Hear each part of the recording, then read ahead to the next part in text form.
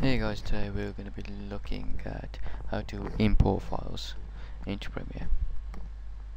Okay, once you've got your Premiere loaded up, first thing you do is you go to File, scroll down Options to import. You can also go to Import Files if you wish, but if you gain a clean new file, go to Import File. Now, once you've got that, you just look for your specific file. I think mine's in the desktop. There we go. Once you've selected it, press OK, highlighted, and then it appears right there. Now you've got a lot of nifty options here. You've got the information bar, tells you everything about the video, frames per second, hertz. There's always audio on some piece of video, depending on what you use. If you're using video recorder, yes. If you use a mobile device, it usually records it automatically. So you have to be wary of that, just in case you start swearing in the middle of the video. Now, what that button there does, it'll give you a preview of what the video entails in that small thumbnail there.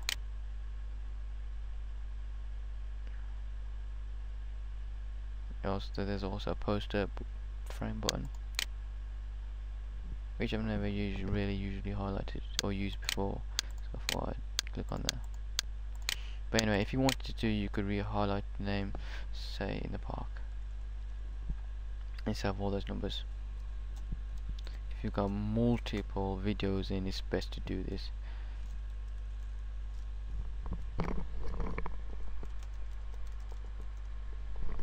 There we go, just press that. That is there. It'll be still the same video. And all you have to do, if you want to edit it, highlight it, click on it, drag it to the first video. That's going to be your main video there. And you can also, let's just 1 second. There we go. Fit it to the screen there by clicking. I'll go down the browser button, click into how much you want. You can go to 100%. You can go to fit, or just make it fit to the screen. Now, that seems too small to work with. So let's click on the plus button, which should be right next to your backspace key. So if you go there, it'll start zooming in. But if you can't find that, say for instance, I don't know, whichever computer you're using from, you can click on this and it'll do exactly the same job. You can go across the timeline there via that scroll key, and you can also use your timeline sheet there. Nifty little trick is, if you're looking for a certain specific time, say 7 seconds, put 7, and it'll should bring you back onto 7. There we go, bring you right onto 7. My computer's just acting a bit slow there. And there you can work from whichever time you want to. If you are thinking, okay, then I want to add some sound to it, some music to it, but there seems to be an audio track right there, and I think I highlighted in the first video some of the tools you have. I don't know where I've misplaced them. They should be here somewhere. Let's bring them up. Can't seem to find them. It seems like they have been highlighted, so they're around here somewhere.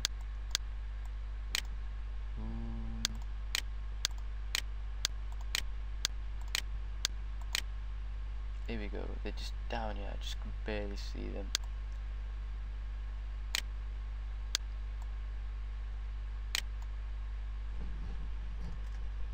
See, I dragged them a bit too much. Now I've dragged them off the screen. I'm currently using a dual screen connected laptop to a laptop right now, so you might think, oh, okay, then it's all gonna be pear shaped. So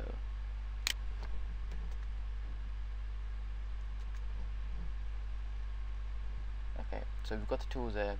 Now the video's gone missing because I've probably done something that you shouldn't do.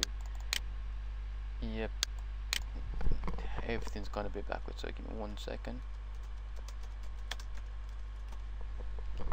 Now that's been there, that's on there. Okay, we've got to fit to screen. We've got our tools here.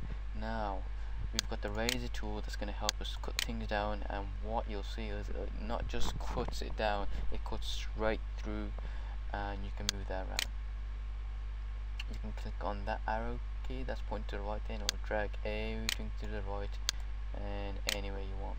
Say you want to remove that, but you still want to keep the video, so you want to delete the audio but you still want to keep the video. You right click on it, the audio, and then you go to unlink. Once you've unlinked it, it's totally gone. You can get rid of it, gone. You can add whatever music you want to that section.